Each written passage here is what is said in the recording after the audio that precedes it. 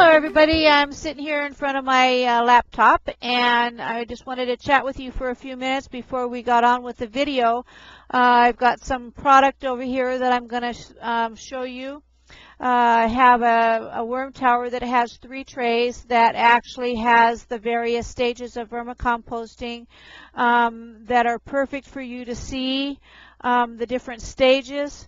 So that you can make a determination as to when you might want to harvest your worms out of your product so that you can use it and get the worms into fresh bedding.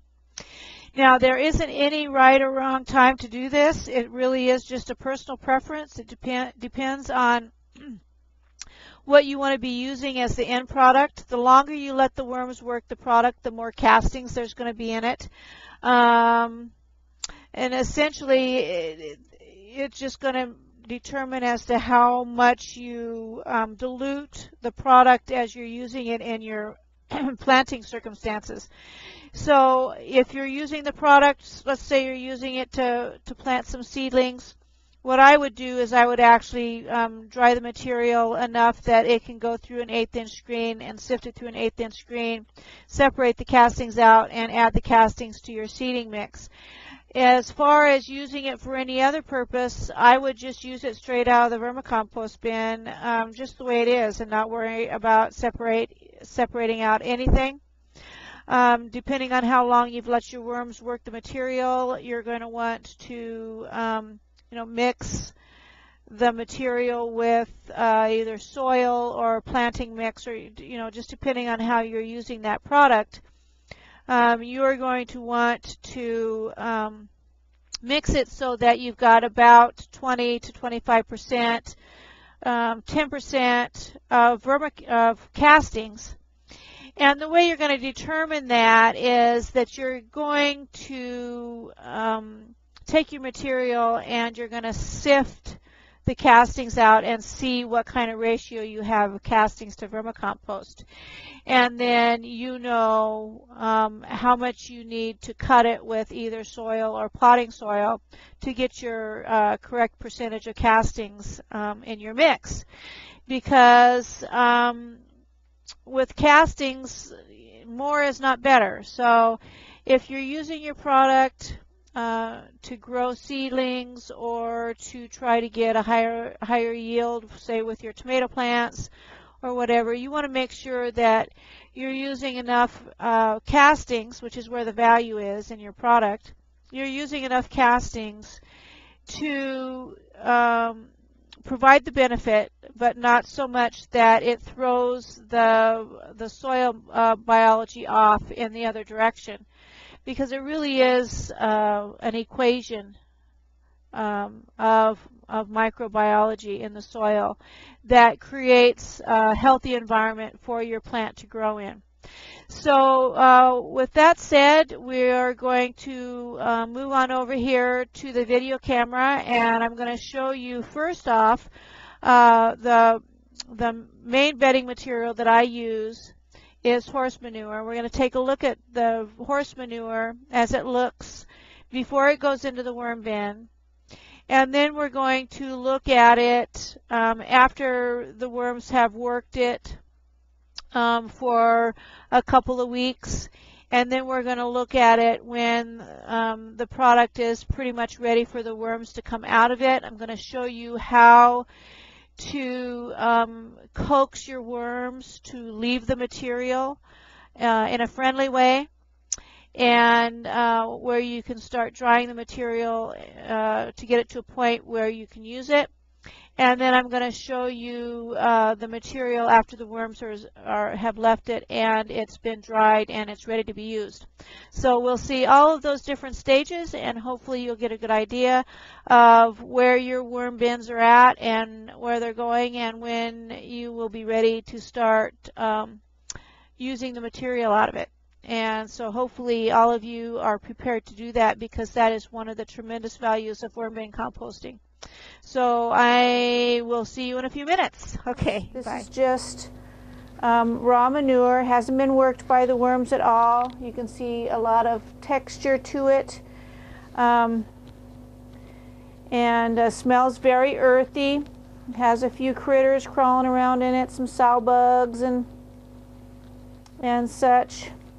And this is ready for the worms.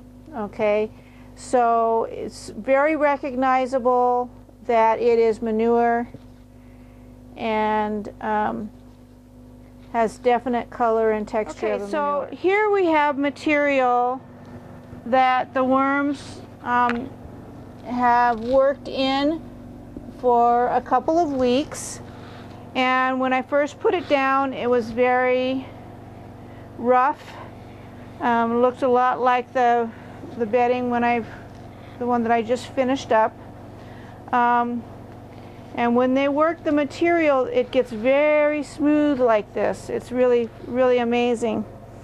But you can tell that the worms have consumed the manure out of this material and have left behind the straw and the wood.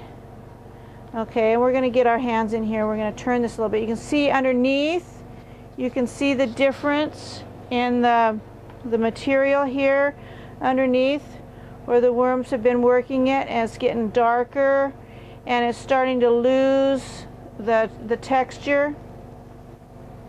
And so as the worms work it and leave behind their castings, then it starts looking different and feeling different. It's going to feel different. It's not going to... I thought I saw some mating worms there. They sort of disappeared into the... We'll keep our eyes open in case we see them mating, because that really is an amazing thing to see. I know it amazes me a lot to see that. But the material is very fluffy and starts to change. The texture starts changing. It starts losing its coarseness.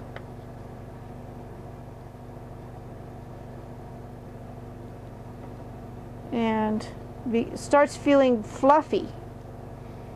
Okay, starts feeling very light and fluffy because of all the castings.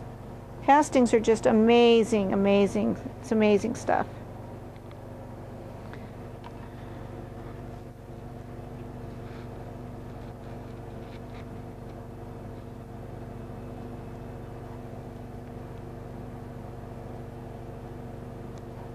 Anyway, so you should be doing something like this with your worms at least once a week.